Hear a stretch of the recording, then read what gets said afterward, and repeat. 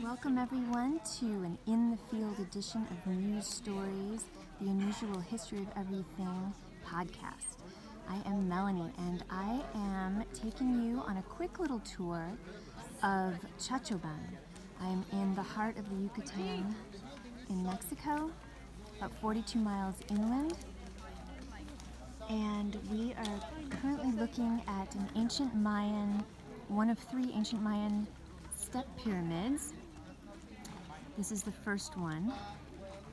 It used to be covered in a reddish orange pigment, which makes sense because the name Chacchoben is ancient Mayan for the place of the red corn. I tried to climb up those steps right there, but they wouldn't let me get past 8 of them. Got kicked off, but that's okay, I tried.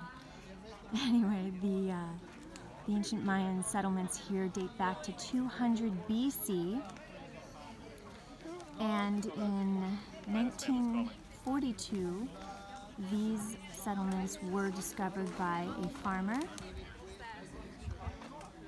and in 1972 an American archaeologist by the name of Dr. Peter Harrison was doing some work mapping out the area in helicopters flying over this area, which is relatively flat land, and he saw mounds, and he had this hunch that underneath the mounds were pyramids, and he was right.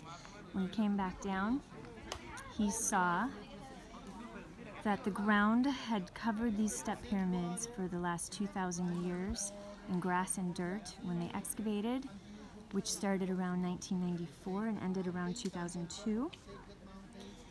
These beautiful pyramids were underneath.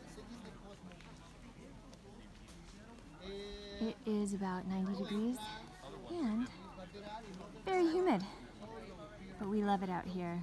Little adventure, little jungle adventure. We're about to go on to the next 2 pyramids. There are my kids paying attention to the history tour guide. On the next video clip, I will show you the next 2. Stay tuned.